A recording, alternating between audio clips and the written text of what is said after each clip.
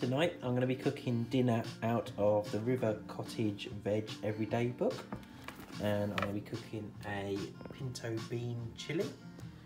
So hopefully it will look something like this when we're finished. This is stuff we're sort of having to use it up a couple of days of all the stuff that's in the fridge. So I've managed to get the bits together for this recipe. So I've got some chopped tomatoes, garlic, pinto beans, onions, got our cumin, ground cumin, cayenne pepper, ground allspice. I've got red pepper, I've got half a orange one as well, so I'll chop that in. Courgettes, tomato puree and some coriander. So that's pretty much the ingredients. So we're going to rock with that.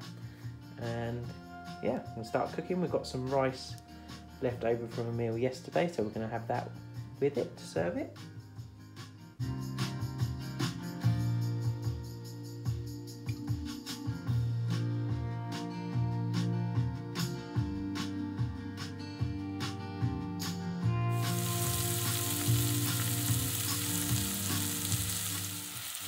The onions are in, cooking away, so while they start to soften a little bit, I'm going to move on to the next bit. I'm going to start chopping up the courgettes and the peppers and get them ready to go in after the spices.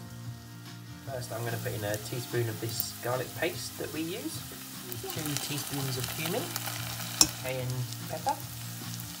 The last spice is the allspice.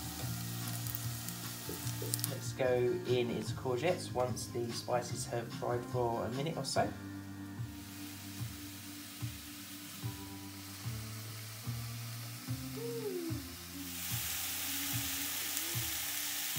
Next is 2 tablespoons of tomato puree, followed by the chopped tomatoes and the pinto beans.